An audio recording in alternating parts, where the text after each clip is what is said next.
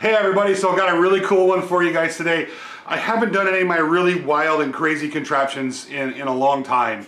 And I figured since I just passed 300,000 subscribers, we'd do a little bringing back the old school type of stuff. And I built a jig for my table saw. And this one is pretty cool.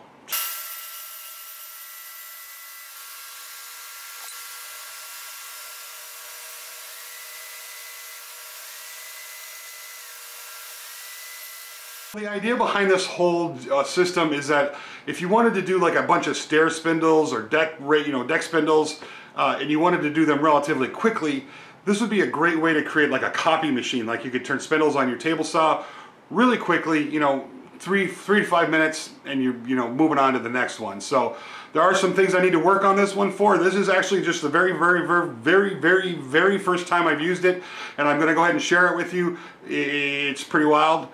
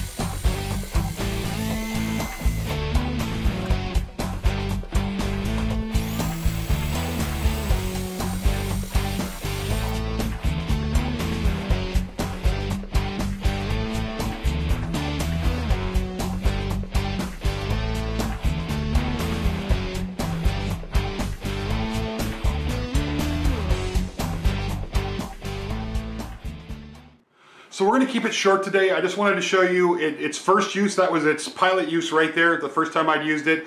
Granted, that's it needs some sanding. I need to work on that. The blade is not exactly ideal for that type of situation. So really what would be good would be a nice blade that had curved edges on both sides. I may actually look into getting one of those to get a better finished result so there's not quite so much sanding involved. But if you want to see more on this, make sure you're subscribed, because I'm going to come back probably tomorrow or the next day, put a pattern follower on this, and I'm going to be able to turn out a bunch of spindles really quickly to a certain shape. And I haven't decided on the shape. I need to do some homework and stuff. So anyway, that's it for today. Thanks for watching, and we'll see you soon.